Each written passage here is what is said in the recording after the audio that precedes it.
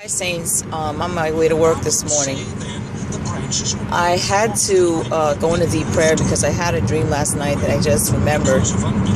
And I also had to deal with a few trolls, you know. It's one of the reasons why I keep comments disabled.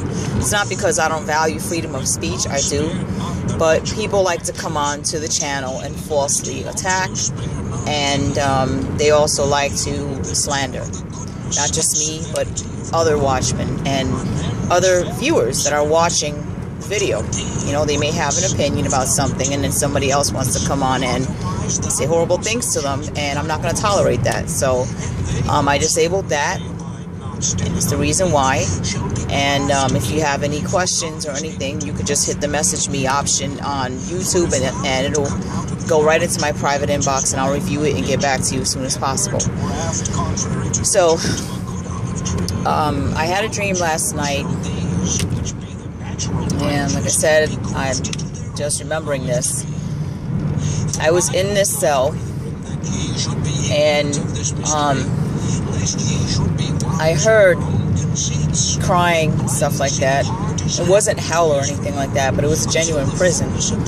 And I heard, you might as well call it hell, because that's how intense the suffering was. But I heard others crying, women, men, and children. And I heard one of the guards saying that they were going to start separating them, but for right now, it looks like we were just taken to this prison and we were put into cells. And I was shown it was a black cell, you know, dark room, had a little window all the way at the top. And it was a small window. I don't know if it had bars or a glass window, but it was very small. You couldn't really see the sunlight, or you couldn't really reach it. The sunlight would peep through, and it was the only a thin ray of light that was shining on in this dark black cell.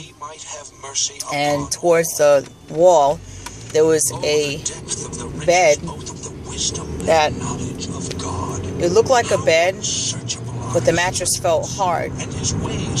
And then there was a toilet that was filthy, and there was a sink that was filthy. And that was about it. I was in the room, and I was blindfolded. And I was taken to another area, and it looked like I was starving. When I say it looked like I was starving, I mean you could see my bones and all. I mean, it looked like I was in the brink of starvation. Death. I rebuke the evil spirit of death in Jesus Christ's mighty name, I pray, man. Anyway, going back to the dream, I saw that again, the cell, showing a small view outside with barbed wire fences. It looked very isolated because there was mountains and miles of forest. Beyond the mountains, there was a desert. Again, for miles and miles. I think this prison was strategically placed in this location. That way, in case anyone tried to locate, they made sure that there was no cities or towns around. They made sure that nobody would ever make it, because the terrain was rough, and on top of that, there was a desert. In the terrain, they selected a location that had very dangerous animals. And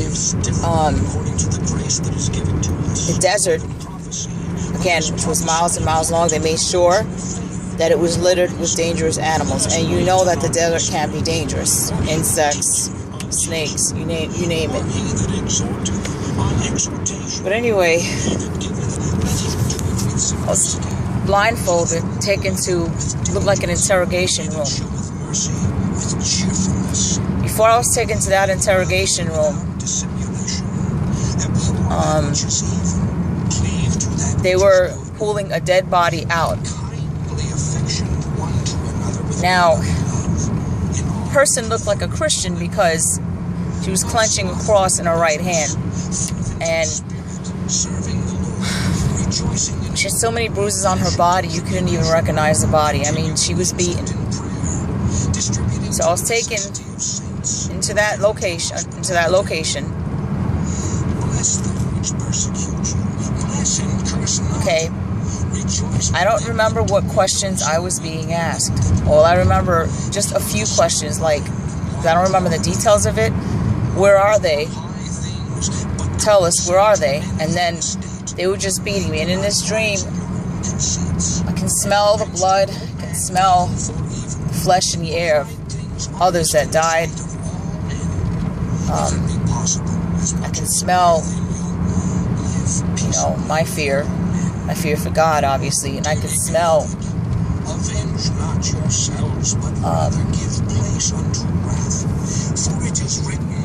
me, meaning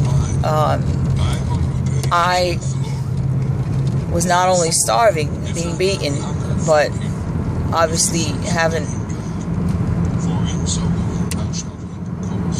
been taking a bath in a while. That means that those that were suffering were just placed in these cells and they were basically starving.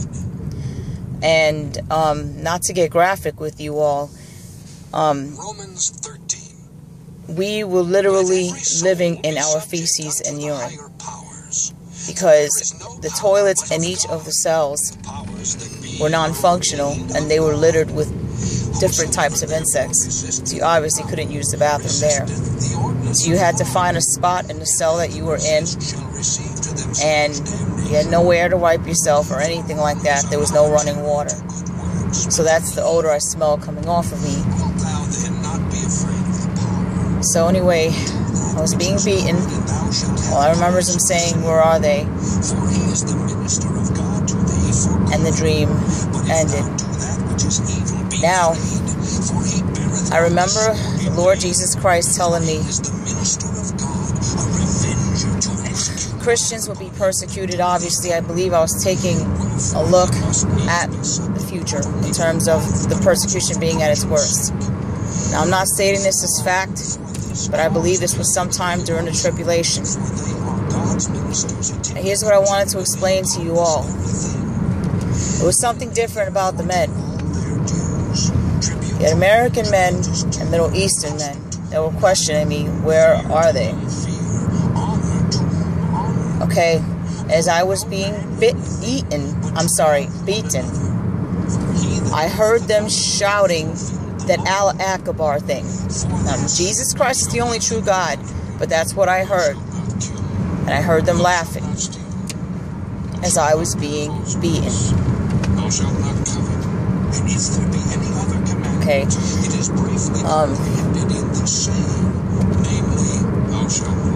I don't like saying dreams like this, but I have to. Now, again, I pray to Jesus, and this is something that is coming to America. You're already seeing bits and pieces of this prophecy starting to fulfill, because guess what? First of all, other brothers and sisters in Christ are having dreams like this. You still need to test the spirits, because not all these dreams are from God. I want you to test my spirit as well. Secondly, you know that Islam is rising fast, and there's no stopping it. And it's not going to stop. The numbers that they're telling you about where Islam is nowhere matches the actual numbers. That's how fast Islam is rising. And Obama is bringing more Muslims, I mean lots more, here to the States.